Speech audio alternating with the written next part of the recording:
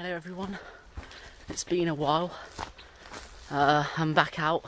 Well, I've been going out a lot since anyway, but I've not recorded anything for 3 or 4 years. I'm currently walking through Bearacleave Wood, which is just above Bubby Tracy. Try not to trip up, there's a lot of fallen branches. And I'm going to explore some of the tours of Shaptor Wood and Great Rock Copse. So come and join me.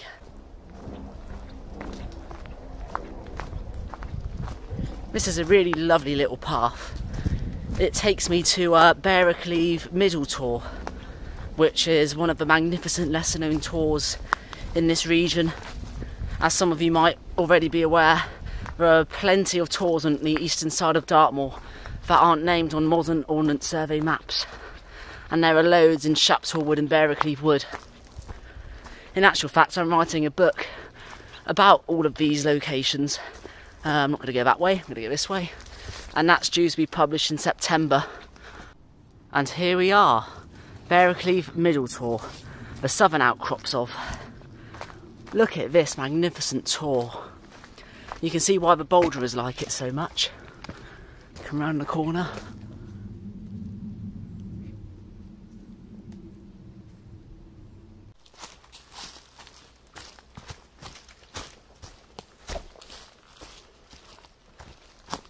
Walk under this magnificent rock underneath.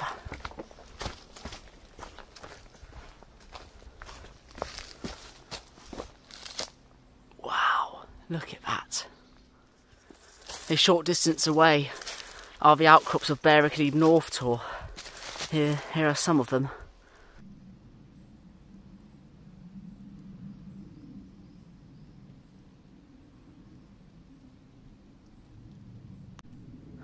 And here is the stone walrus. Can you see the resemblance? These are the upper outcrops of higher Stonelands Tor. And the light is just peeping through the trees. Stunning.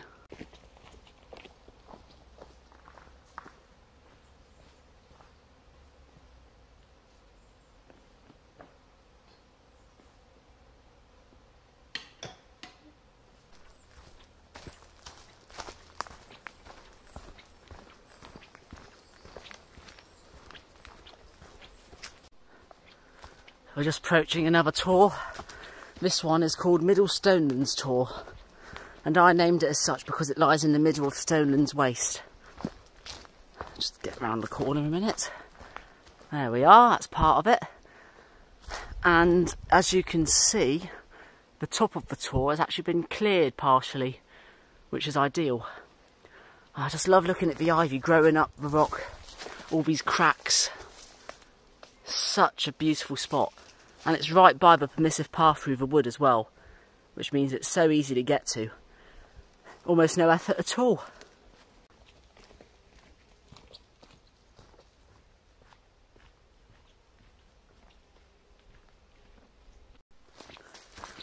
I've just left the main path because I'm going in search of perhaps the grandest tour in the wood on the approach to Shaptor Rock. What I'm approaching now is called Rooks Hole Tour, and on Dartmoor a hole is normally an enclosed valley. Well, obviously it's all wooded here, so it's quite hard to pick that out, but there's some outcrops up there in the sun. But what I'm walking to is over here.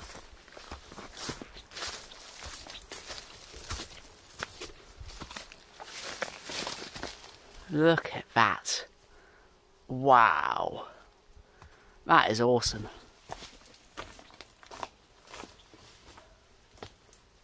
That's not too bad, is it? It's quite a bit taller than me. Magnificent.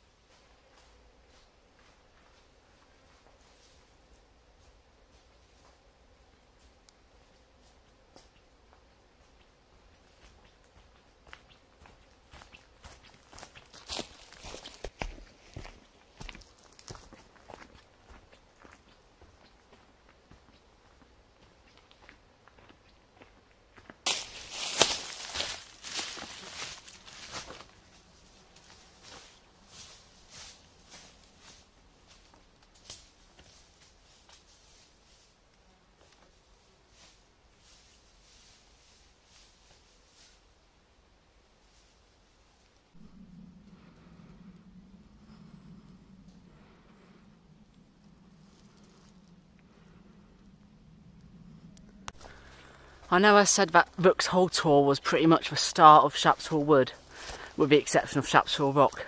However, Sonny Copse tour here is pretty much on the same level. It's hard to visualise the magnificent rocks that are here. Absolutely huge. And there's much more behind as well.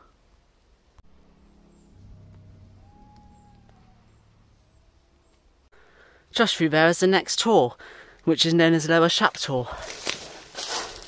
Let's get to it. A little bit claustrophobic in here today, where it is the height of summer. And there we are, Lower Shaptor. If you haven't visited East Dartmoor before, it's really well worth visiting. It's not all easy, but at the same time it is so rewarding. I mean, these tours that I've shown you so far, I mean, they're rarely visited, and no one really calls them tours, which I find quite surprising because a lot of these are much more impressive than those on the open moor. And that's exactly what my book aims to communicate.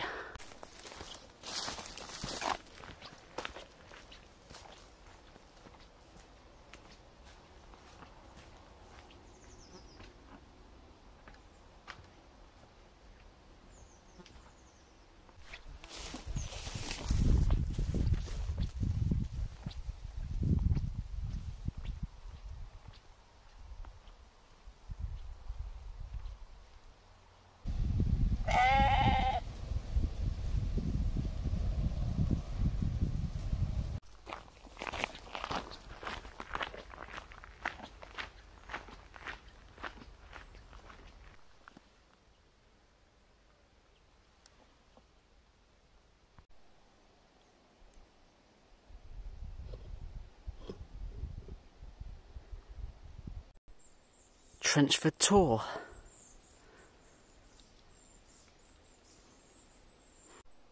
Little Trenchford tour.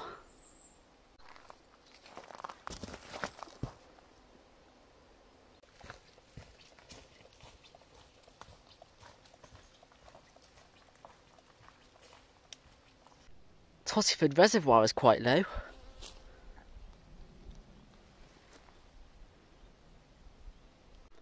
If we're lucky, we might get to see the prehistoric archaeology that was unearthed by Time Team in 2010, which includes 2 stone rows and a stone circle, which would normally be underwater.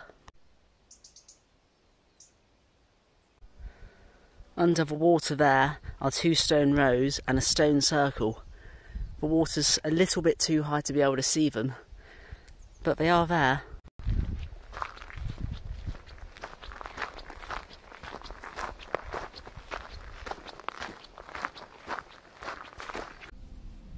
I'm on Bearden Lane now, and if I were to turn left here, I'd go through Nettingcleave Wood towards Harner Rocks, Barton Down and Fleetwood Plantation, but I'm going to continue down Bearden Lane. Up there is a very large tor known as the Great Rock. It is certainly very great indeed. And this is Great Rock.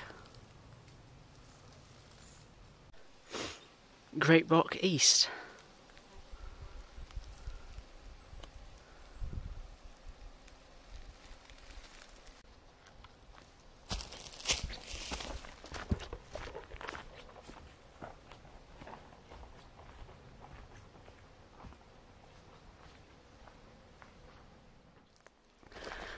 We're now approaching Great Rock Copse tour. Bit of a mouthful, but this really is a magnificent tour. And as you can see, it's either side of a public footpath. Massive wall there. But the best part is over here. That lovely outcrop there. And then up here, steep. Oh, steep. Is this hamburger-like rock. It's like a stack. Great Rock, which I'm walking through, is synonymous with the industry of micaceous hematite, which was used in producing rust-resistant paint. It was found in many parts of East Dartmoor, but Great Rock Mine was by far the largest of all the mines, and had pretty good quality ore as well. It was also Dartmoor's last working metal mine, which closed in 1969. I mean, down there's a ditch. That's probably a shaft. But it's quite dangerous walking off the path here. So you've really got to know where you're going. Or, if in doubt, just stick to the public footpath. Because you get to see a lot from that anyway. But yeah, it's a really, really interesting industry. Kelly Mine is another well-known mine that produced micaceous hematite, which, by the way, is a type of iron oxide. I'm not sure of the chemical compound equation. I'm currently sat on this new memorial bench, and the views from here are absolutely stunning. What you're looking at used to be all a plantation, but it was felled a few years ago. In the centre of the frame you can now see Rooks, a magnificent tor with amazing views. What else can you see? Holden Belvedere's around here somewhere, or St Lawrence Castle, but I can't quite pick it out. But yeah, just look at that view. Stunning. This is the upper outcrop of Twizzle Tree Tor. We're now entering the wonderful village of Hennock.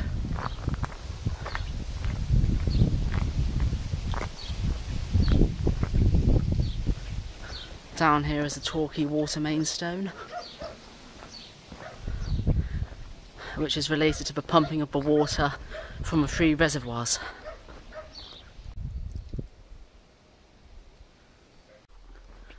I'm just approaching 5 lanes because there are 5 lanes here.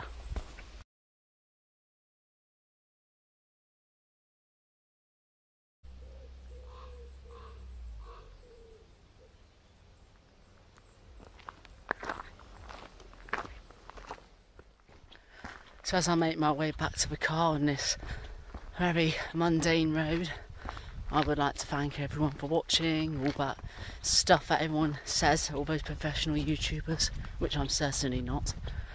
I don't intend to become one either. This video might be a one-off, you might not hear from me for 5 years, or you might hear from me next week. I don't know. But anyway, thanks for watching.